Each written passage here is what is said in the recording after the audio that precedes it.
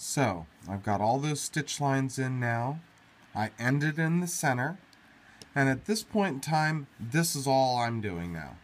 I'm not going to do anything else in that block other than I'm going to try, I need to get to the outside edge someplace, preferably in a corner.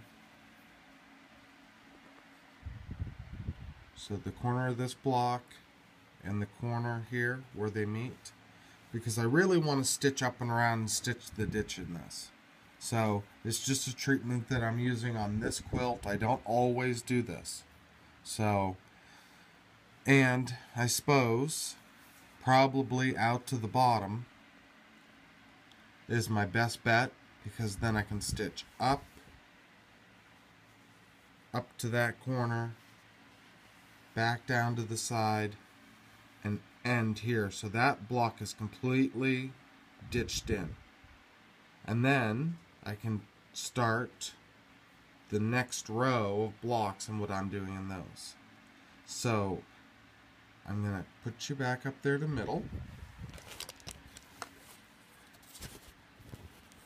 We used the Flex 1 ruler on that first design. So I'm going to go back to that same ruler to come down to this corner. So that means I have to have a fairly nice backtrack there to get to the outside. So we're just going to go real slow and try real hard to keep the stitches right on top of each other. And this is as meticulous as you are. A lot of mine are beside.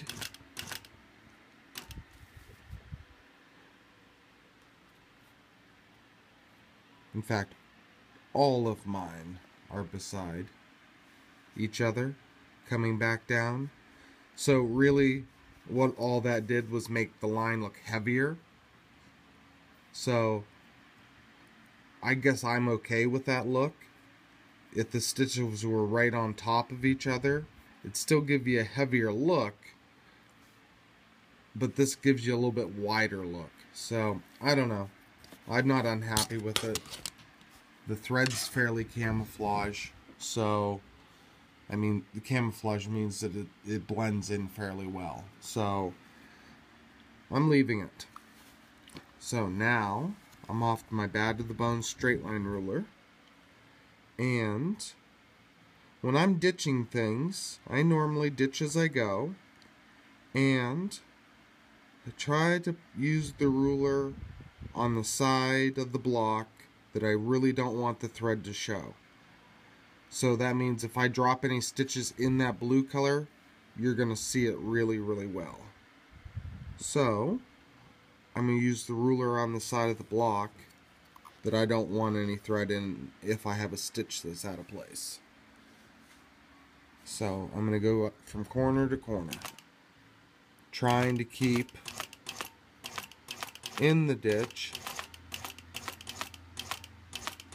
the best I can, but definitely staying out of the blue, so if the stitches do fall not quite in the ditch, like more beside the ditch, then that thread is actually going into that block that we did all the artwork in.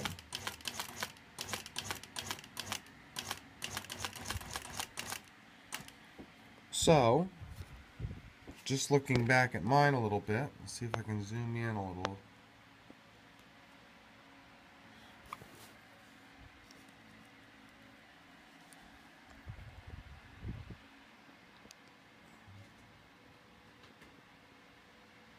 I'm not unhappy with that at all.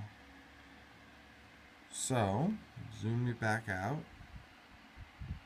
I'm going to go ahead and stitch up to that second corner.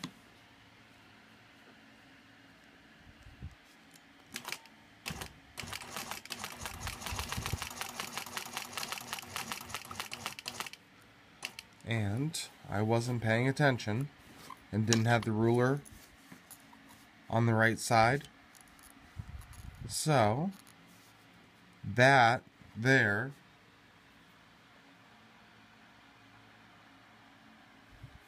That right there, this is about the width of a thread, not quite in the ditch.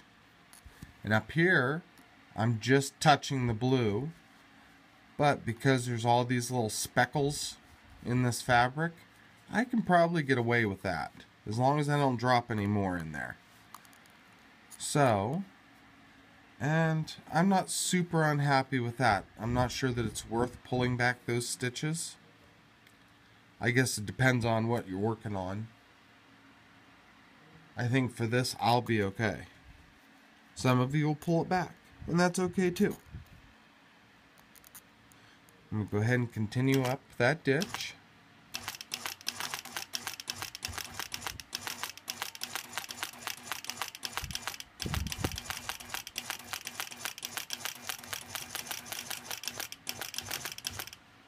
So, much better coming up that side that time.